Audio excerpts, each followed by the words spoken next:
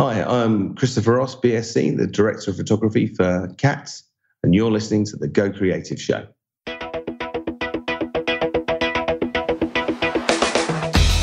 Hey everyone, my name is Ben Consoli. I am a director and owner of BC Media Productions. This is the Go Creative Show, the show dedicated to creative professionals and filmmakers. Today we talk about the brand new film adaptation of Cats with Director of Photography, Christopher Ross. The Go Creative Show is supported by Hedge, Shutterstock, Rule Boston Camera, and Premium Beat. Well, I want to start today's show with a giant thank you to all of you supportive Go Creative Show listeners. We're in our 200th episode. This is our 200th episode. I'm absolutely blown away. This is a milestone for us. You know, we've been doing this show for nearly 7 years now. We might even be into our 7th year. It's insane.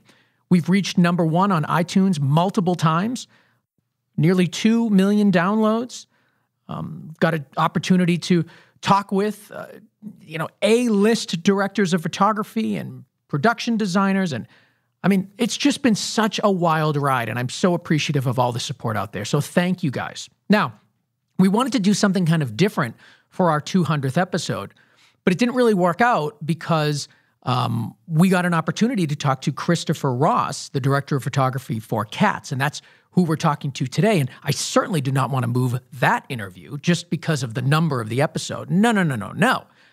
So what we're going to do instead is early in January, we're going to have an episode with a panel of filmmaking experts. Now, we've done this before in the past, I think about 2 or 3 years ago, and we're going to do it again. We've got my director of photography, Chris Loughran, who works on all the BC Media Productions jobs. We're going to talk to colorist Rob Bissett, and we're going to bring Matt Russell back on the show to talk about audio. And it's going to be kind of a roundup of what we saw in 2019 and what we are expecting in 2020 in film and video production. So it's going to be an awesome conversation. We did that a couple of years ago. It was a huge success, and we are doing it again, and that's going to act as our 200 episode celebration. So that's going to be a fun one. So look forward to that in early January. But now it's all about Cats. We've got Christopher Ross, the director of photography for the film, coming on in just a couple of minutes, and we've got tons to talk about, including how he was filming on these gigantic, oversized, large-scale sets, and some tips for filming choreography. We haven't talked about that much on Go Creative Show, so there's a lot to learn there. You guys are going to like it. Now, do you know what the hot color trends in video production will be in 2020? Well, you could know. You could know. All you have to do is visit the blog at Shutterstock. Yes, Shutterstock. You know, we talk about Shutterstock every week, obviously. They've got millions of images, millions of video clips. We have those fantastic Shutterstock select clips that I've been talking about. But I want to bring your attention to their blog. Their blog is excellent. They've got a million different stories there, and they are so dedicated to educating us, creatives in the film and production community. Their blog is broken up into categories: editors, designers, business, video production, of course. And they just have these really interesting stories like this Color Trends 2020, where they talk about what is to come. They give you the hex code. They give you some clips that are in that color range.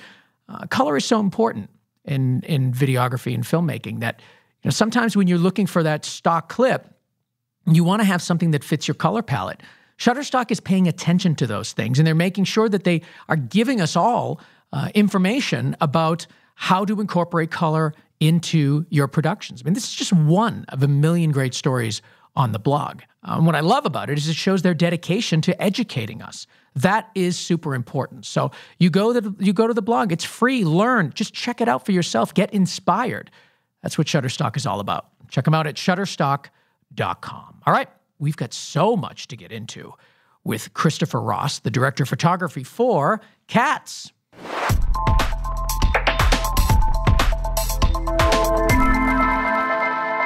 So I'm here with Christopher Ross, the director of photography for Cats, and a whole bunch of other films that we're going to be talking about too. Christopher, thank you so much for being on. Thank you so much for the invitation. It's a pleasure to come and talk about cinematography. I can't wait to hear about it because Cats is very unique for a bunch of reasons. The large-scale sets, the cinematography, lighting. It's such a fantastical adventure that there's going to be a lot to talk about. So I'm looking forward to that. But I kind of want to start with just setting the scene here. You just came back from a screening of this in New York, and you have had no sleep at all. So it's we're really catching you in the thick of this, aren't we? Yeah, absolutely. And as Tom said at the premiere, so the premiere was Monday night, and as Tom said at the premiere, we literally finished the film at 8 a.m. Sunday morning with just enough time to strike the DCP between 8 a.m. and what was it, 21 hours later when it needed to get on a plane and get to New York for the Monday night. So it's been a race. It's been a race to get the film finished and a race to do the best job we could, kind of thing.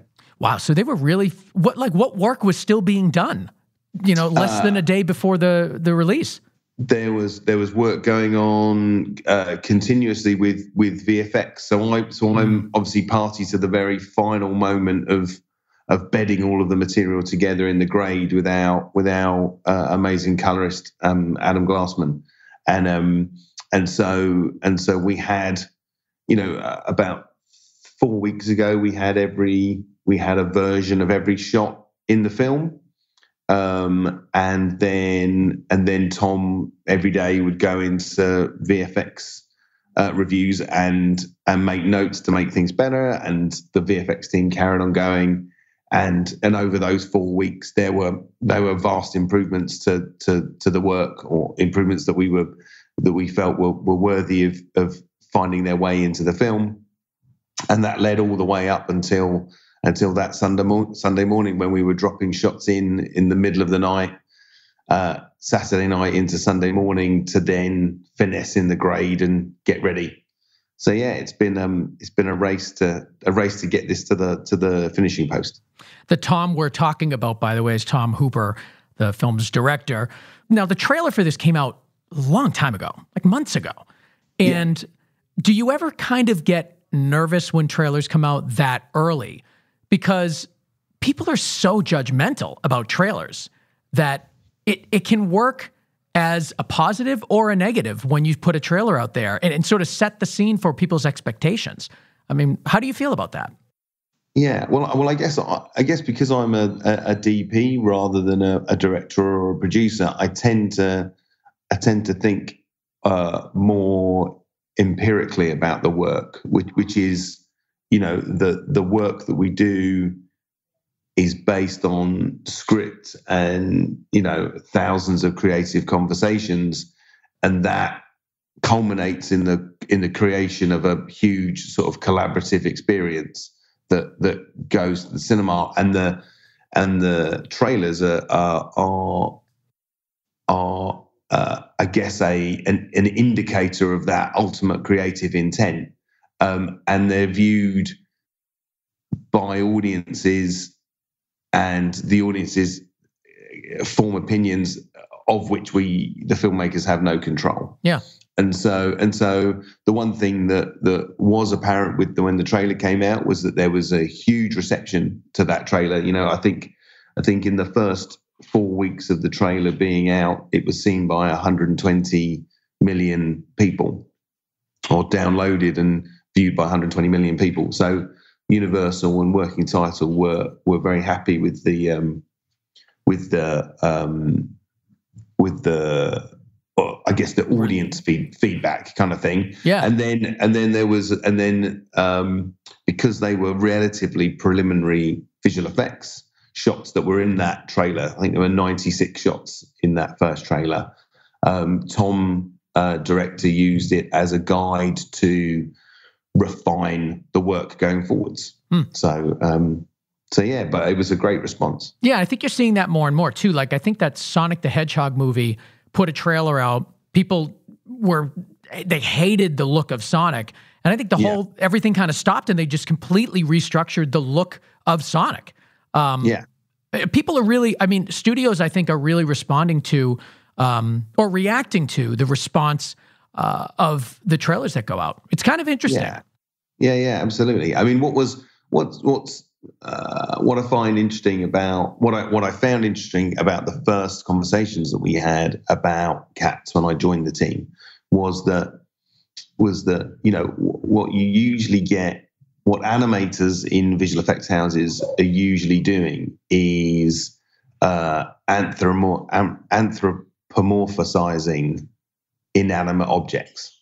So they're more used to taking a toy like a cowboy and turning him into Woody, or a spork and turning it into Sporky.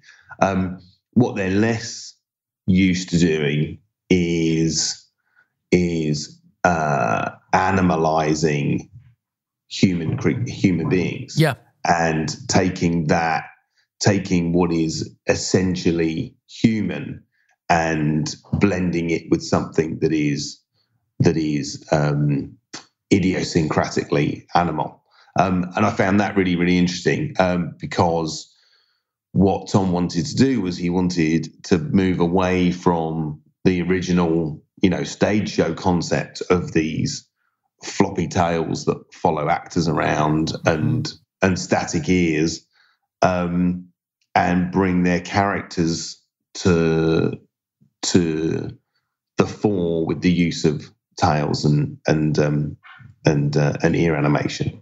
And that, I think, is one of the things that was moved forward quite away from the first trailer. Was that a hard sell for people? No, I don't think so. I think what it's the concept of the film, the concept of these characters is really, really out there, and I think what we're asking audiences to do is to buy into this felinization of the performers. And they're not cats, because they can't be cats, because cats walk on four legs and don't sing.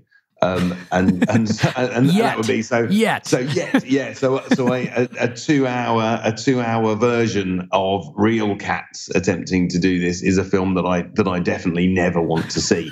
But the felinized ballet dancers and the felinized vocalists that we have amongst our cast are definitely entirely captivating. And I think audiences will respond. Let's talk about the set design, which is, in the trailers, it certainly looks very real, but I thought to myself, it's got to be, for the most part, CG. It has to be.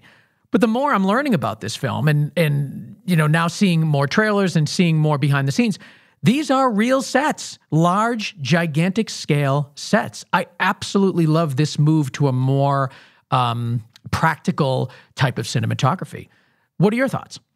So we had the production designer is this amazing designer called Eve Stewart, and she'd worked with Tom on his previous 3 films. She's truly astonishing, and it was conversations between Tom and Eve that led to the scaling of the world. So the scale, it's hard to scale a cat and a human because cats walk on 4 legs and humans on 2. But if you stand a cat on its hind legs and equate that with an averagely sized human standing on his 2 legs, then the scale that you get is 2.5 times. And so that was the scale applied to all of the sets. So our bedroom, as an example, the bedroom of Mungo Jerry's set, which was one of the first that we photographed, was 38 feet deep by 30 feet wide. Wow.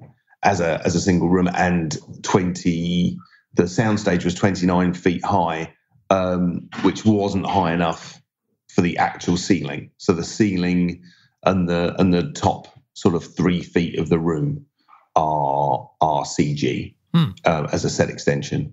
The door to the bedroom is 24 feet high. and 9 inches deep instead of the 3 inches deep of a regular hardwood door of that era. So we had this. So that was, for example, one of our spaces that was built. We also built Jenny Anydott's kitchen to the same sort of a scale. The street where Grisabella sings "Memory," the Rum Tum Tugger sings his song, and Buster for Jones. All of those songs are sung in a scaled up replica of a street in Soho called Great Windmill Street, and it was built on a soundstage, on L Stage in Leavesden, which is 440 feet long. Wow. By 110 feet wide. What's the height on that?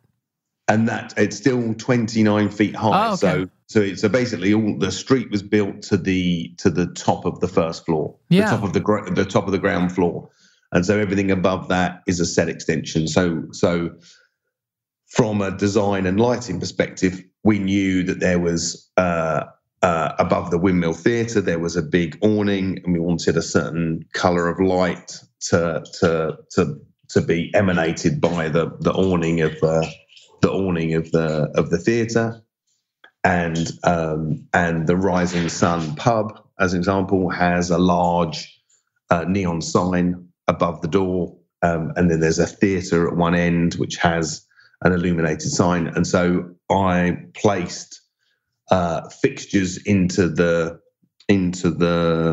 rigging that would reflect off of the surface of the cobbles and the paving slabs to mimic the lights that would be drawn in our set extensions. Basically. Yeah, talk to me about some of the challenges of filming at a scale like that. Like, what sort of accommodations do you need to make in your cinematography to account for the scale? It's pretty complicated. Yeah. I would imagine things like camera moves would be difficult. I mean, the perspectives are all strange. Yeah, absolutely. So the one thing that you need to look at a sort of three sides of things. One is the how do you deal with the mind's perception of depth? So how do we make sure that the cats look small against this big backdrop, but also how do we make sure that the backdrop doesn't look big but the cats look small? Yeah, is one side of things. The other side of things before you even go to the next thing, how do you do that? If you use a very wide angle lens, that what tends to happen with the image, so the wider you go, the center of frame tends to remain distortion free, but the edges of the lens tend to have an amplified magnification, and therefore they distort perspective. Yeah. And therefore, as a viewer looking at that image, you know that you are being manipulated. But the irony with the scenario is when you build a very, very big set, you need to use very wide lenses in order to see off the top of the set. You know, if you want to stand on a soundstage and see the height of a door that's 24 feet high, you need to use a wide angle lens to see that height. So you're immediately caught in a catch-22. And that was one of the things that led us to using the Alexa 65 and the prime DNA lenses, was that when you shoot like a match, a like for like angle of view on an Alexa 65. So as an example, you can shoot on an Alexa 65 on a 28mm, which is approximately equivalent to a standard Alexa on a 14mm. And the 14mm on a standard Alexa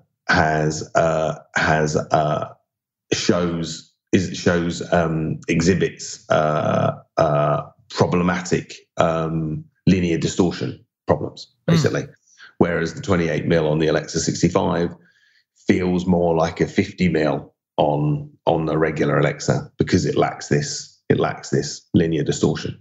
So similar to the way that, like, I'm sure a lot of people in our audience may have like a 35 millimeter crop camera and a full frame camera, and the lenses look drastically different on either of them. Yeah, exactly. And like, and like, if any of the audience members have ever mixed, shooting, 35 millimeter street photography with maybe a Mamiya 6.7 or a Mamiya 7 rangefinder, and you notice that the 40 millimeter on the Mamiya rangefinder has a much more relaxed wide angle view, and that's because the lenses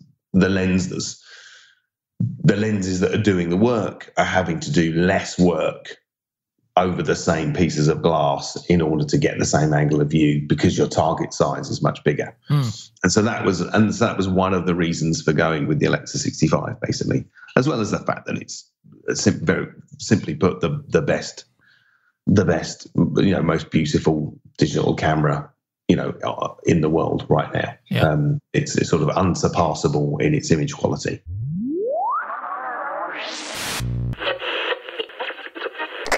Let's take a quick moment and talk about Hedge.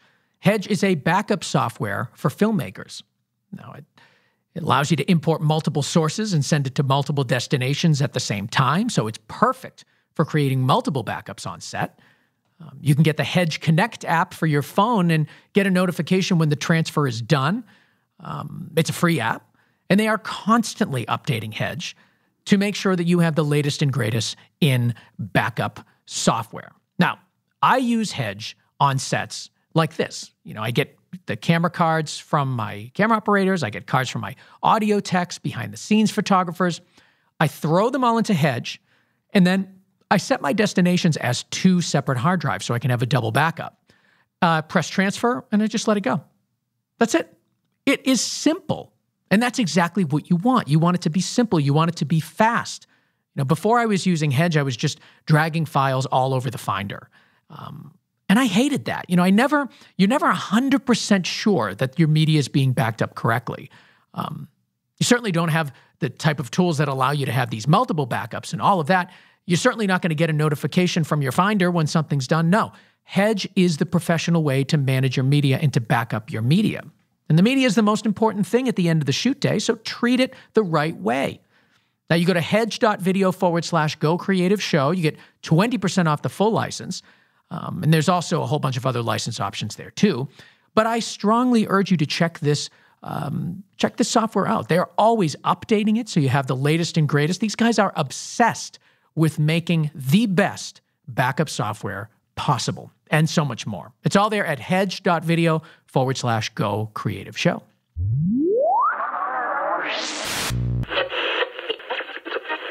What focal lengths were you working in? So we had a full range of the prime DNAs. So the widest lens is a 12 mil, ranging 12, 18, 21, 28, and then all the way up to the 200 millimeter. Sure. But we tended to sit between the 28 and the 55. Did you have to do anything to the lenses to eliminate any distortion in the lens? Or, I mean, I'm sure you could do it in post too, but did you do anything to the lenses? No. I tested a lot of the I get basically the medium format style of lens, the prime DNAs, the signatures, Takina Vistas, the Sigmas, and the prime DNAs were the best. Had the best contrast for us to use, basically, and provided that we stayed upwards of the 21 millimeter, didn't really show. So the 21 millimeter was a signature prime, but upwards of the 21 millimeter didn't really show any linear distortion problems. And then there are a couple of shots in the Rum Tum Tugger and a couple of crane shots where we needed to get very, very wide, but with very limited camera height capability, because what we wanted to do is we wanted to do in our street the equivalent of a crane shot in a regular street, but we were limited to the top of the ground floor. So you couldn't really do a crane shot like you would normally do in a street. So there were a couple of shots that we did that were on the 12mm to fake that we were even higher. So you probably had to move really fast too to adjust for that scale. Like the crane Absolutely. shot. Yeah. What were you just like? You were just tilting down more drastically, or did you just? So you have to swing the crane to make the crane shot feel relevant to the environment. Yeah. You have to move the crane significantly faster. So any shot that was purely architectural and that wasn't specifically about a dance, an element of a dance, a graphical shape of a dance, or a character, a piece of character emotion or whatever. When it was here are the cats in this space, those crane shots were achieved at 2.5 times the crane speed, basically, to make it feel like you were in a real human scale environment. How did you address close-ups, or not even close-ups, but when, or even medium shots? Like, are you worried at all about the close-ups and the medium shots losing that scale because of just the nature of how tight the shot is, and because the sets are so big, you don't really get to see much of them? Absolutely. Yeah. So when I first met Tom, we spoke. I brought a sort of a presentation to him that analysed what Piccadilly Circus and Trafalgar Square looked like in the 1930s, what sort of light illumination was around, what colour gaslight really is, bits about scaling. So I brought lots of examples from Toy Story about how you deal with scale. Yeah. And one of the main ways you deal with scale is that you don't do close-ups. So if you watch any one of the Toy Stories, you very rarely, other than in the most emotional moments, have a close-up of Woody or a close-up of Buzz. They're always, they're always cowboy thighs and up on the toys, and that's one of the things that helps keep the scale, is that you're always seeing a bigger world in relation to a smaller toy. We don't have that luxury. We have characters that are singing lead vocal for 4.5 minutes. And so the way that we worked around that was to try to retain as many depth cues as possible. So I used a lot of smoke in the backgrounds to give a sense of diminishing perspective in even the smaller sets, to try to make the smaller sets feel significantly deeper. And we tended to use much wider lenses. So most of the close-ups in the film are on a 35mm or a 45mm. And so the 45 is really for me was like the hero lens of the set, whereby you get this beautiful soft roundness to the close-ups, like a real three-dimensionality to the focus fall off and the way the lens renders a face. But you also get to see a huge amount of set.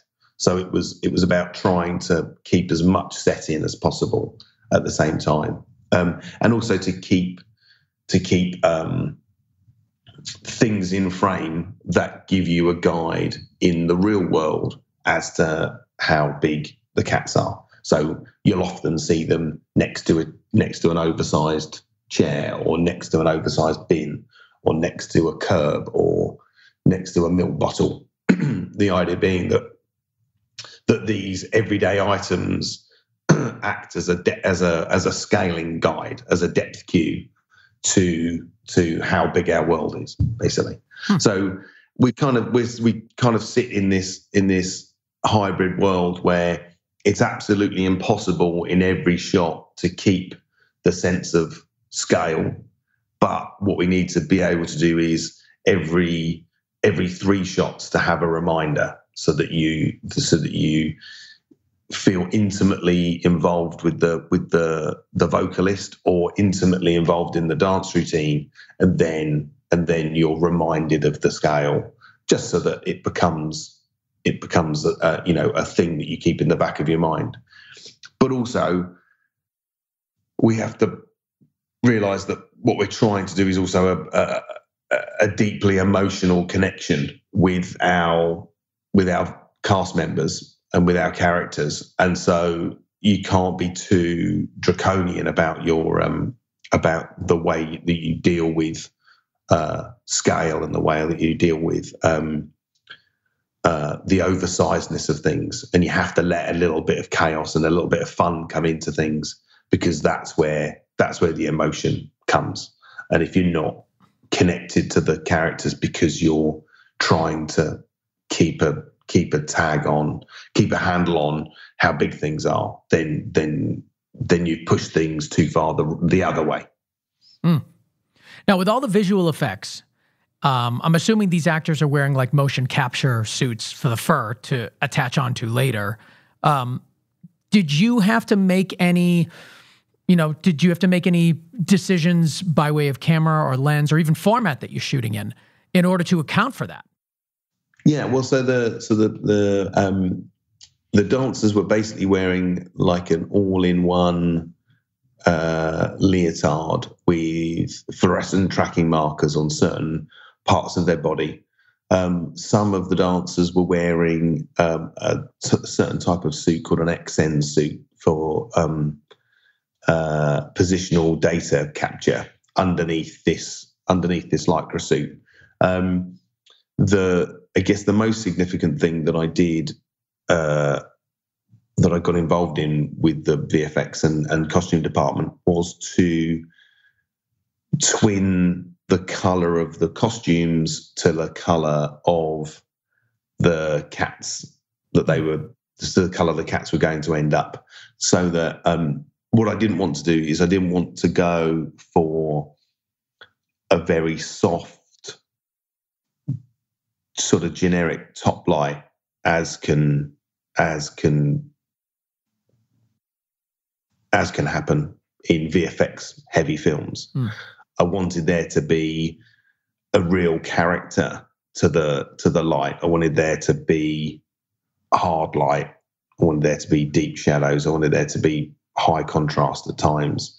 I wanted the world to feel as real as possible. So there are, so as an example, the bedroom has a light that comes into the room through the crack of the door as if it's from the hallway light, and also it comes through the main part of the door and creates an area of light and shadow as if it's a bare bulb in the hallway type thing. And that, by using that technique, when you look at the room without the cats in a wide frame, it feels exactly like a real space.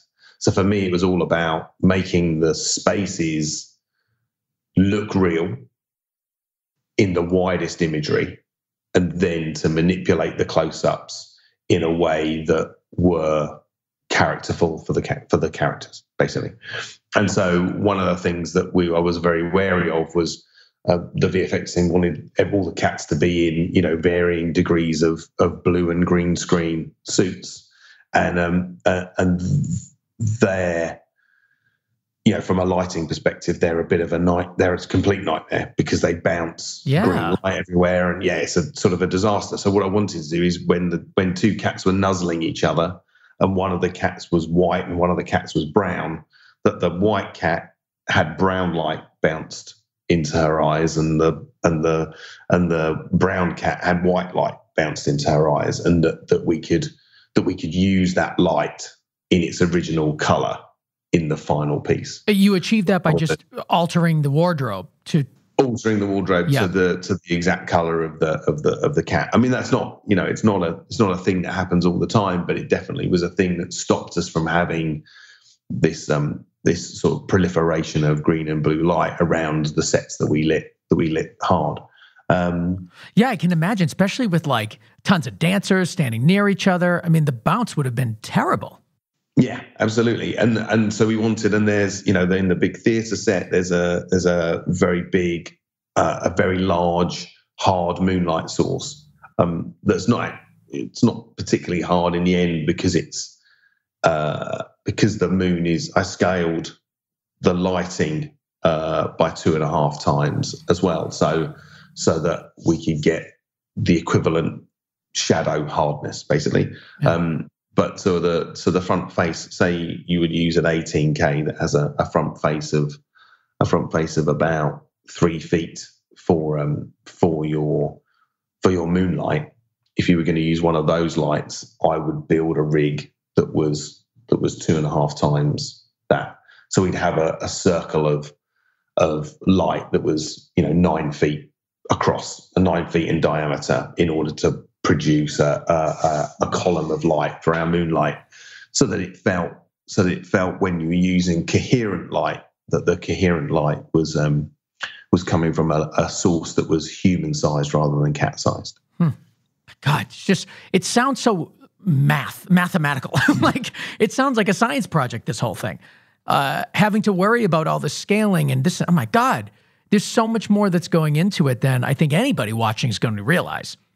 Yeah, but I think that's a good thing. I think, of course, I think if you can watch the film and it looks effortless, then you've done your job. Exactly. Yeah, exactly. One of our Facebook friends here, Diego Fabricio Diaz Palomo, asks, how were you involved in the production design for the whole movie? Sounds like you were involved in at least wardrobe, but anything else? I know Eve Stewart, your production designer, we talked about earlier in the show.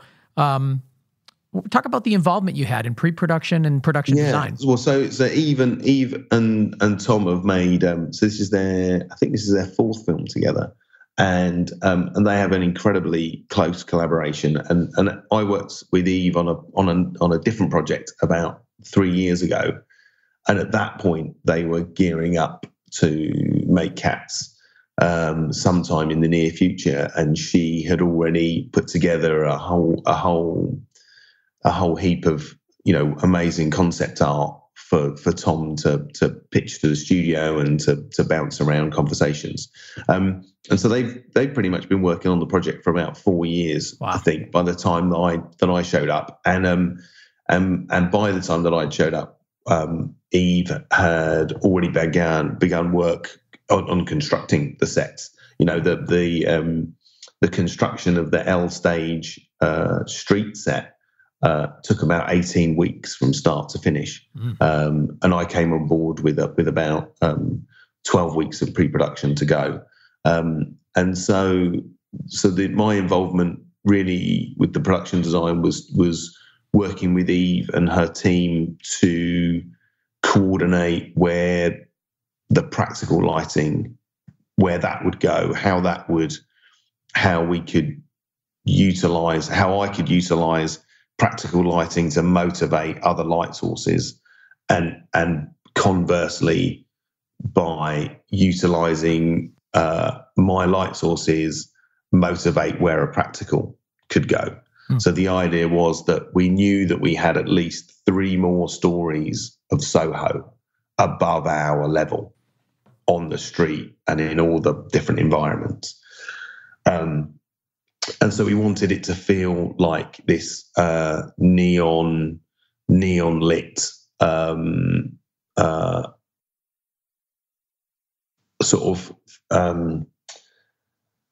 neon lit collision of color.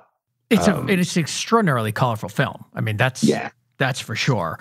Well, the thing that I wanted to try to do is, so if you actually analyze streets at a small scale are really quite boring, because at human level, the amount of light that that there is in a sort of a standard night exterior set covers, if you expand the distance, covers a huge zone. So one street light, actually, when you multiply the light from that one street light, can cover half of our soundstage. Mm. And I felt that would be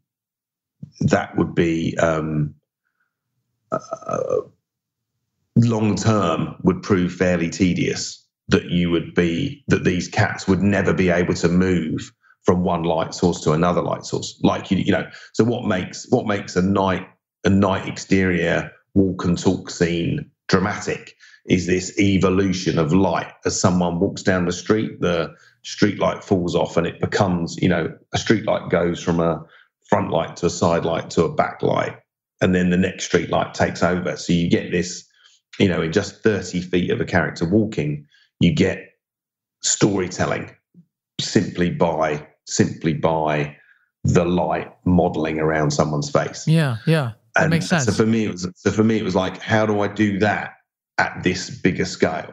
So the way that I worked it was that I said, right, so the windmill has a color associated with it, and the milk bar has a color associated with it, and the outside of Jenny Anydot's house has a color associated with it, and the Egyptian has a color associated with it. And so as characters move around this street, they evolve from one space to another space. And so hopefully you feel, as you're watching the film, that there's a new evolution of story as they move around the space. And the same goes for the theatre. So about 40% of the film exists in the Egyptian theatre set, and it starts with the Jellicle Ball, and then moves on to Gus the theatre cat. Then it moves on to Skimbleshanks the railway cat. Then it moves on to Mr. Mistopheles, and then finally Memory, and then the journey to the Heaviside layer.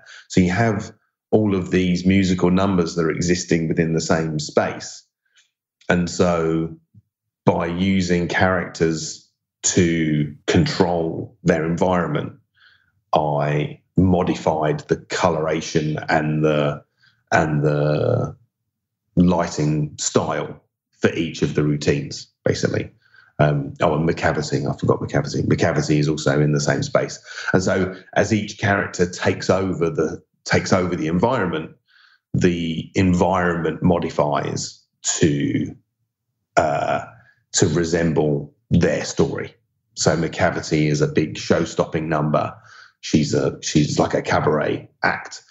And so when Taylor comes down on her moon, there's moving lights and a real kind of Chicago style, cabaret style light show that transforms the space for Taylor's routine. Whereas Gus the theatre cat is speaking about, you know, the death of traditional sort of vaudevillian theatre, and so he's lit just by the footlights of the theatre, and the rest of the theatre is plunged into darkness.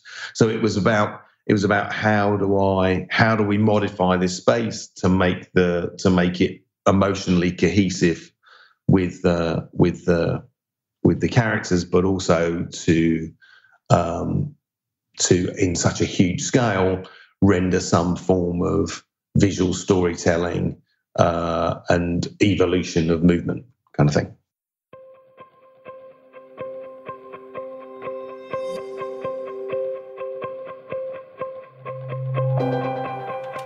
You are listening to the PremiumBeat.com Song of the Week. This one is called Beacon in Deep Space by Viami Meto.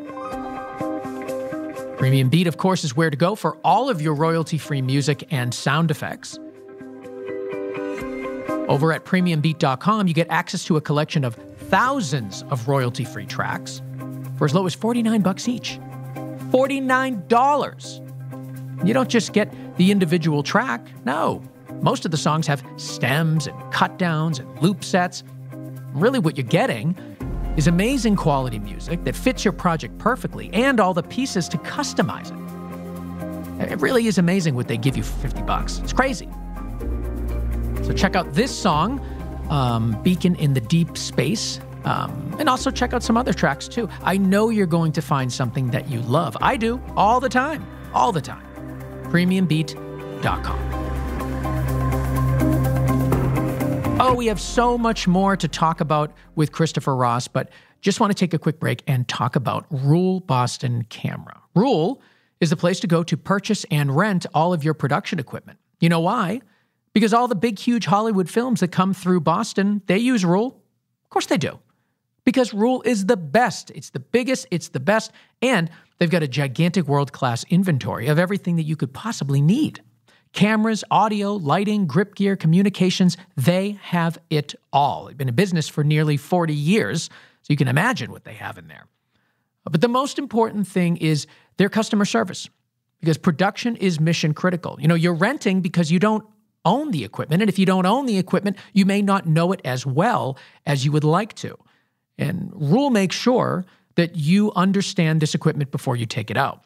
You're going to get expert advice and counsel in pre-production, technical guidance when you take the equipment out for your shoot, and they're committed to support you while you're on location. So we're talking about peace of mind, and that's why I continue to go to Rule all the time. I'm there pretty much weekly. I guess that's a good sign. It means we're busy. I love that. Rule.com, RULE.com. Check it out for yourself and experience the Rule way.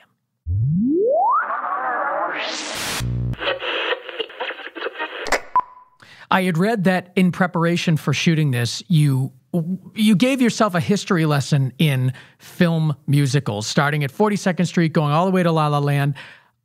What did you learn from that experience, watching, film musicals? Yeah, I watched a lot of film musicals. I put together like a 45-minute edit of great musical, like iconic musical moments that I shared with Tom, which were, ranging from 42nd Street, Singing in the Rain, American in Paris, Cabaret. And so one of the things that you find is very, very common is the use of a proscenium layering and geometry. So right from Broadway Melody, filming as if it were a stage. Yeah, absolutely. So you go, okay, right, center frame is our dancer, left and right of frame are our backing dancers. It's a thing that is used to exemplify stage, being on stage, basically, the replication of the stage experience. So that's one thing. Then another thing is that the use of the wide frame. So, like Fred Astaire famously had his when I'm dancing, you have to see my full body clause in his contract. Yeah, you got to see the feet. You got to see the feet, exactly. So that was another thing. And if you look at, you can look at Broadway Melody of 1936. You can look at West Side Story. You can look at La La Land. You can look at videos from This Is America or Lemonade, and it's the same. You find yourself in the same scenario. But one thing that we wanted to do was to play with this idea of the proscenium, and so we wanted to have the proscenium capability, or at least the layering. So not necessarily the proscenium capability, but the layering and the geometry of the dance to be in multiple axes. So it wasn't just front on where you saw a geometric version of the dance. So you could shoot one moment front on, one moment, that same moment in profile, and that same moment at 45 degrees, and you would have the same sort of layering. That was like one thing that we came to learn from the history of musicals. Yeah. The other thing that you learn is the use of spotlight and the use of hard light to show the graphic form of a body in the middle of a dance, and you use soft light to show the beauty of the lead vocalist. Yeah, pretty standard stuff. Now, did you, with these lessons, you know, you're armed with these lessons, you're armed with that education. Did you seek to, you know, replicate some of these things in cats, or were you trying to break the mold a little bit? A bit of both, basically. So there are times. So the macavity, as an example, is a cabaret number, and so there are many times where we create a proscenium arch for Taylor to control the floor with, basically, in different places. Yeah. And then in counter to that, the Jellicle Ball is a kind of mesmerizing dance extravaganza where all 52 of our dancers become possessed by the moonlight and go off on a fantastical adventure, incredibly emotional experience. And for that we were using an almost constantly moving camera. There's a couple of sort of graphical frames whereby cats sort of address the moon, and then we start to move alongside the cats and around the cats. So there was a lot of sort of circular Steadicam shots and interior spiraling Steadicam maneuvers. And crane top shots, that kind of a thing.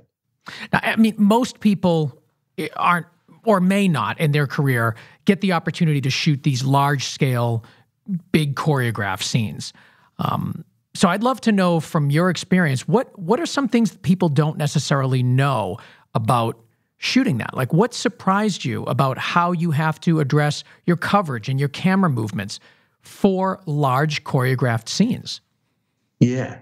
Well, so I mean, the lessons that you learn are often there's only one sweet spot for the choreography, and no matter how hard you try, there 6 inches to the left or 6 inches to the right, and you're stacking dancers up. When you have that many dancers, and you've spiked all of the dancers on the soundstage floor. Any error in a camera position or any error from one of the dancers can render the whole thing not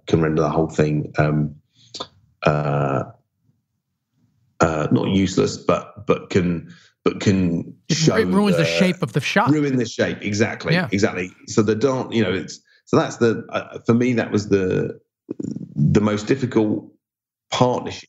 Is the song and the dance. Is there something fun about that, or was it frustrating being limited to only certain angles? No, there's a lot of fun. There's a lot of fun with that. I find it fun. I find the conundrum fun. Is like, okay, so this is our hero perspective.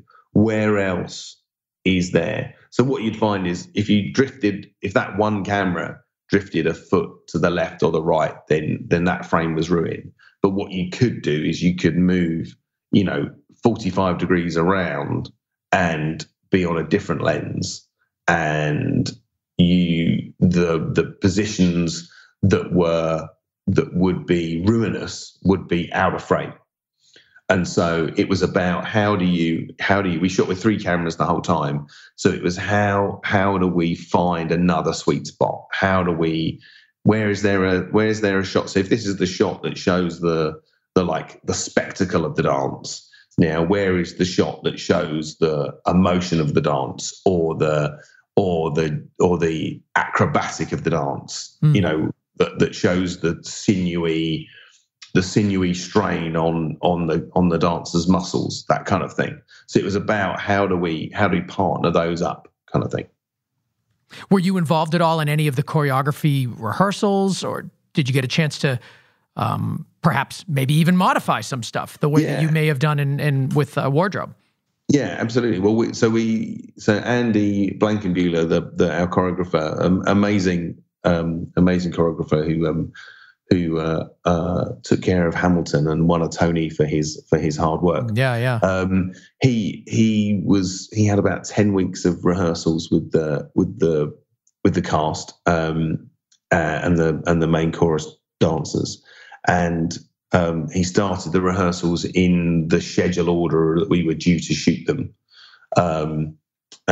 in the film. And so every day that they would be rehearsing, so they'd get in at 6 a.m. Frankie would do an hour of ballet rehearsals with the rest of the ballet dancers, and then they'd stretch for an hour. Then they'd start main rehearsals at 8 a.m. with everybody else, and they basically put a shape to each of the numbers, and then Tom would generally be around for about half of that session in the morning. I would come along at the end of that session, and Andy would run like the 30 seconds or the minutes worth of rehearsal that they'd been working on that morning. Yeah. And I'd photograph it. I'd dance around with we'd do 2 or 3 takes of it. I'd dance around with my iPhone and shoot some frames, sometimes in the mix of it with Frankie, sometimes on the outside of the main ring to get a view of it. And then the same would happen in the afternoon, and at sort of 6 o'clock, as we were finishing off, I'd shoot another set of rehearsals, and all of that material would go back to our sort of rehearsal log. Tom would rewatch it all, and then the next time we were rehearsing that number, we'd address any of the notes, basically. So yeah, it was and then in the workshop, in the dance workshop, the production design team built replicas of all of the sets, drawn out on the floor in tape, so that the dancers knew where the walls were going to be, where the bins were going to be, where the curbs were going to be, so that Andy could choreograph the dancers exactly in tune with our real spaces. And then we'd then do, once the sets were constructed and once the choreography was settled, Andy would then go and do even more rehearsals on the physical sound stages to get the dancers used to the oversized scale. Like things like, so our cobblestones were, whereas a cobblestone would normally, have a third of an inch sort of lip to the edge of the cobblestone. Our cobblestones had an inch lip, so you could easily twist an ankle or whatever. And our curbs, instead of being 6 inches high, were 17 inches high. And so if you were doing a dance routine that involved jumping up and down the curbs or jumping in and out of the milk flow or any of that stuff, actually, you're jumping 5 feet in the air, 6 feet in the air. So we used lots and lots of wire rigs that you would never think that you would need to use, but a lot of our cast were doing tumbles from 14 feet in the air down onto the ground and then into all fours and scampering away. Wow. In a cat technique. So from both my perspective and from the performance perspective, I hope we try to make it look as effortless as possible. But actually, when you see what the dancers are physically doing, it's absolutely extreme. And the sort of things that we're doing are absolutely extreme. We've got a question here on Instagram from SatKSax19. Wants to know, why could cats not be shot like The Adventures of Tintin, putting CG people in CG environments? And I don't want to put more words in your mouth, but it seems like, well, I guess it could have been. It's just you guys chose not to. Absolutely. Yeah, absolutely. Yeah. So it's sort of a question more for Tom, director, than for myself, but I know the answer. Really, it comes down to a philosophical choice. So if you use motion capture and you record a human's performance in a motion capture space, what you're really doing is capturing their facial features and an approximation of their body movements. And then you're really placing their facial features on an animated object.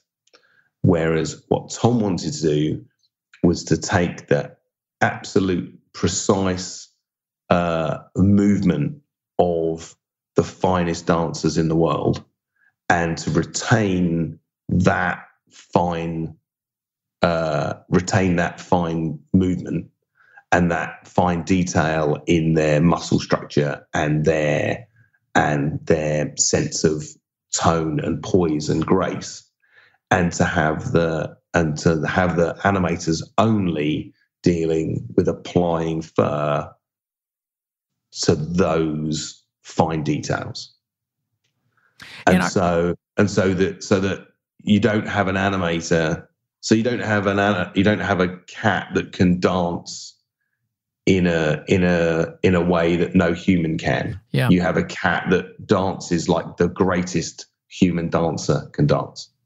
And again, I mean, this is an adaptation of a play where people are playing cats. So it's like it wouldn't have made sense to have the whole thing virtual. I mean, that just it's not what this is. And I think it would be a detriment to the movie, and I think it would pull people out of the story to do that.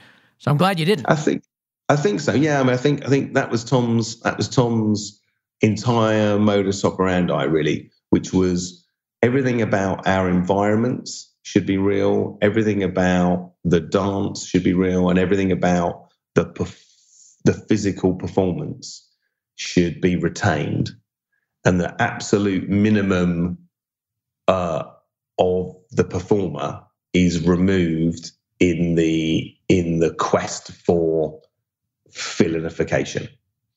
And so you know, the images of Jennifer when she's singing Memory are as untouched as humanly possible, to allow every movement of her cheeks, every movement of her lips, every crease of an eye to come through in the performance. And the same goes for Frankie when she's dancing, same goes for Robbie when he's dancing. It was all about how do we get to a place where you have these incredible feline characters that have as much human in them as physically possible. In our last couple minutes, I just want to talk about your involvement or lack of involvement in post-production. Talk to me about that. So I finished on the film at the end of principal photography in March, and went on to shoot another film. And I've really been back with the film since the middle of September. And so my involvement in post-production has been mostly feeding back from a grading scenario into what the visual effects work has been doing. But Tom has been very, very, very, very kind to the original photography, and has used the original photography as the blueprint for everything that is done in the virtual world. So only the lights that are illuminating our physical sets are the lights that are illuminating our cats. And so if there's a light that was illuminating the cats on a soundstage in February, then there's a light that directly replaces that light in a virtual environment to light the fur. Yeah, basically. That's cool. So everything we're seeing is everything we're seeing in the film is what was intended by you from a lighting perspective. I love that. Yeah. I mean, even to a point where I've said to Tom, wouldn't it be great if we didn't do that? Well, wouldn't it be great if we maybe, wrap the light around a little bit more, or, whatever. And he's like, no, that's filmmaking. That's what we did on the day. It's all about, the lightning in the bottle, really, for Tom. So that's what we did on the day. That's the performance that was captured. That's the choice that Melanie, the editor, has made to include this moment because it has this poignancy. Let's not mess with that. Let's work our way to augment that into our scenario, getting fur onto the performers, but let's not mess with the emotional content of the material by modifying anything. So it's always been about going back to going back to what we did on the shoot day, and I think if Tom could do anything again, the thing that he's spoken about, wishing he did more of, was building more sets. He would have loved to have built Piccadilly Circus, but it was just too vast a prospect for us. So that's Piccadilly Circus. Really, is the only 360-degree blue screen, green screen environment in the whole film. But I lit the environment as if there were 360 degrees of neon lights and flashing advertising and all that sort of stuff. You can't do it all, I guess. Yeah, exactly. You can't. And I'm sure a large portion of that budget was given to that gigantic star-studded cast. Wow. I mean, yeah, I guess so. I mean, we had it was a very, very ambitious project. I mean, it remains a very, very ambitious project. And building at that scale, I know, was incredibly expensive from a production design perspective, and lighting to that scale was, just in the one street environment that we had, there were 4,800 channels of dimming in the one street. Oh my God! In the 440 feet, controlling practicals, controlling lights that were reflecting. Lights that were key lights, controlling the milk bar and its crazy zany, light show that it has during Rum Tum Tugger. With 2 Grand MA desks controlled by the desk ops, Lawrence and Simon, and under the watchful eye of my wonderful gaffer, Mark Clayton. It was a huge undertaking, and I hope people respond to its ambition. Well, they certainly will. The film is absolutely amazing. It is so fun to watch. It must have been so fun to be part of. I'm just so thankful that it had gotten made. Like, when you hear about the fact that they're bringing Cats to the big screen, you're sort of like, really? And then the more you hear about it, then you start seeing the trailer, you start seeing the behind the scenes. You're like, this is going to be a smash. So you've got a hit on your hands, and well deserving of it. Fantastic. Thank you very much, Ben. Christopher Ross, BSC.com. You can find him on his website. And on Instagram, I don't know how to pronounce this. EDJI Bevel? Edgy Bevel. Edgy Bevel. It's a name that I was given by a director, a friend of mine, Mark Evans, many years ago, when he felt that Christopher Ross was too ordinary a name for a cinematographer, and I needed something more dark, interesting, and Eastern European sounding. And so he referred to me as Edgy Bevel, and I like it, so it's stuck as my Instagram tag. There you go, Edgy Bevel on Instagram. We'll put a link to all his stuff in the show notes. We didn't even get a chance to talk about Yesterday, one of the best films of this year, I think, this summer. The Beatles film. I mean, my God, there's just so much to talk about, and no more time. So we're going to have you back to discuss. No worries. I'd love to come back. Yeah, I had a lot of fun with Danny Boyle on that project. So yeah, there's lots to talk about there too. Well, there you go. Something to look forward to in 2020. We'll have you back to talk about your new film, and we got to talk about Yesterday too. So that'll come up in an episode to come. But thank you so much, Christopher, for being on the Go Creative Show. No worries. Thank you very much for the invite. It's been a total pleasure.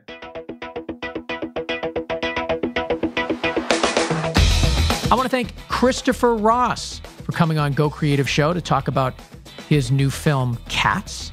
I'm really psyched for this one. It looks so good. I love movie musicals anyway, but I just love the realism that they're trying to portray in this film. It's really awesome. And it was cool just hearing how he, filmed these things, what he has to think about when he's shooting this stuff for the scale and for it all. It was a really fun conversation. I hope you guys loved it. Please let us know what you think on our social media. Follow us at Instagram, Twitter, Facebook. Let us know what you think of the show, guest suggestions, and also check us out regularly, because we always let you know when we have upcoming guests and give you an opportunity to have your question heard on the show. I also want to thank our producer, Connor Crosby. You can find him at ignitionvisuals.com. GCS200.com, and Matt Russell, who mixes and masters and makes the show sound so good. You can find him at gainstructure.com. Gainstructure.com. Of course, it all begins with a visit at gocreativeshow.com for all things Go Creative Show. 200 episodes, people. And we have you to thank. So thank you guys so much for being there, listening to the show. We are continuing on, certainly. Let's hear it for 200 more. I love the sound of that. Of course, I want to thank our sponsors, Rule Boston Camera, Shutterstock, Hedge, and Premium Beat. I want to thank you guys too, because without you, we wouldn't have made it this far. So please support those that support us, and we are going to keep going on to our next 200 episodes, right? Talk to you guys next week. Bye-bye.